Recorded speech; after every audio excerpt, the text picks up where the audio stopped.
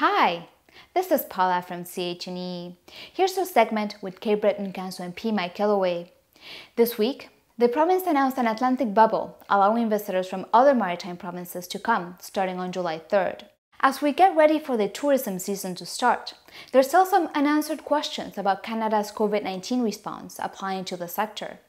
Today we asked Mike Kelloway about the wage subsidy for companies employing family members and about help for businesses that will remain closed this year. Here's our conversation. Like it happened with the fishers, the wage subsidy did not apply to family members working for other family members in a small business, and that's pretty common in a small community like this one. So what should they do?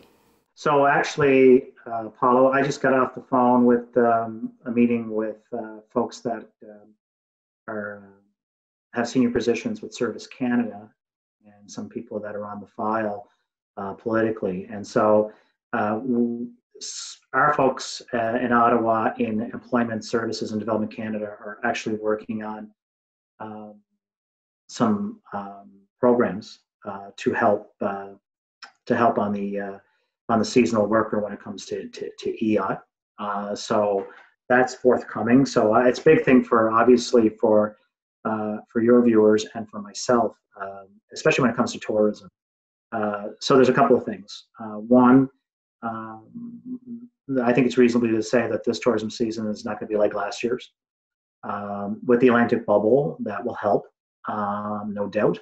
But we also need to ensure that tourism operators and people that work in the tourism industry in particular will have access to EI, and some of those folks may not have the exact number of weeks that is traditionally used for EI. So things are being worked on that front, and I'm pushing that as an MP.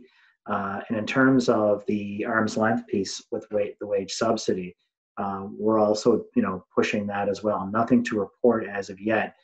But that whole concept of seasonal workers, like you mentioned around the fishery, that we played a major role in, we're pushing that as well. So nothing to report yet, but it's not just on the radar; it's in discussions as we speak. Right, because I was speaking with somebody who it was a couple. So the wife was working in the business that was under the husband's name. She would have to hire somebody else to do her job, which she's been doing for years. So that causes a lot of difficulty. No question. And again, what we've seen through all of this is that there's a lot of strengths and measures that we've put out that are helping people. But when the entire country is impacted, you're going to miss some real key fundamental things, not because of neglect or intent, but by the fact that it's a massive, massive pandemic. So your point's really valid, and that is something that's emblematic of a lot of, in particular, the tourism sector, but other sectors as well in the riding. So we're on top of it. I hope to have more information for you and your viewers as we progress. But no doubt, it's problematic. It's stressful. It causes great anxiety, and it also has an impact on the ability to operate or not operate. So very important to me. So for your viewers, please keep informing you of those examples, because it helps me to tell those personal stories, because that's how I use data, but I use the personal stories when I'm in caucus. So I don't use people's names, but just in generalities of how things are. And consequently too, Paula, that the entire Atlantic caucus is in the same boat as Cape Breton Canso in terms of those same stories that are impacting Newfoundland or PEI or mainland Nova Scotia or New Brunswick. So I appreciate that feedback because it helps me. I was in CHNE camp last weekend. Last Friday, I'm doing these unannounced, just kind of dropping by to community agencies and groups and businesses just to check and see how things are going now and how things have been. And yeah, there's some challenges. There's no question about it. And I bought 12 lobsters. Everywhere I go, I'm buying lobsters and bought lobsters in CHNE camp, which are gone now. They went quickly. But I hear that on the ground too, Paul. And it's something that, again, is even 10 minutes ago, I was chatting with those folks in Ottawa about. What types of services can a business that's closing access, and how will they go about doing it? So there's a couple or a few actually. So if you look at it from a business perspective, and again, these are things that they would need to talk to those that are triaging it directly. But I mean, if you look at the Canada Emergency Response Benefit, that's been extended for an additional 8 weeks. Where we go from there is a great question, but it's been extended, so there may be opportunities there.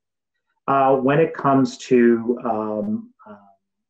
depending on the sector, of course, is approaching a COA, Atlantic Canada Opportunities Agency, with respect to some of the monies that were provided to the regional development authorities across Canada in terms of operating assistance and help on that.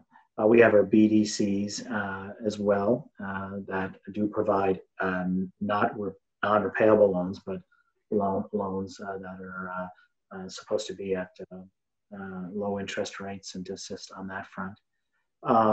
That's some other ones. And then the larger scale businesses have another avenue to go with a call with some additional monies for them. So these are kind of a broad scope of avenues to pursue in terms of helping people bridge the gap. And of course, on August 28th, the current edition of the Canada Wage Subsidy concludes. But we've been holding focus groups in the riding to talk about people's experience with the wage subsidy, the good and the challenging. And my expectation as an MP, and my hope and the drive I'm putting behind it is that that's extended, but extended based on modifications from people that have been providing us grassroots information from the riding. So I think that these are some options and opportunities. But again, what I would really recommend is that if there are companies out there, small businesses, individuals, self-employed folks that want to talk to someone directly, is reach out to our office, and we'll get a caseworker working on it immediately in terms of helping you navigate all of the programs that are out there, because it can be daunting. I was on a call today that somebody said, they were talking about a measure from government, and they said, "Oh, I'm sorry, I'm talking about the wrong measure." So it's kind of, you can easily get caught up in a sea of exceptionally well-intended programs and not know where you fit. So what we can do is we can triage it to a point and then connect the individual or individuals to the right people. And then what we like to do as an office is follow up that aftercare. See, okay, so where are you with this? And how are you getting along with this? So these are things that we can do as an office, in which we've been doing, the five of us, and it's been demanding work, but important work. So that's why we're here for your viewers. That's why we're here. We're here to, if you don't know where to go, and going to a website just doesn't suffice, because I can be honest with you, going on websites, the information is there, but there's a lot of it. And if you're running a business, or you're involved in some form of a business, or working for an employer, and you've got 900 different demands on your time, it can get overwhelming. So look to our office, reach out to our office, and we'll triage it for you. You can send us your questions for Mike Kelloway at chne.television@gmail.com. Thanks for watching.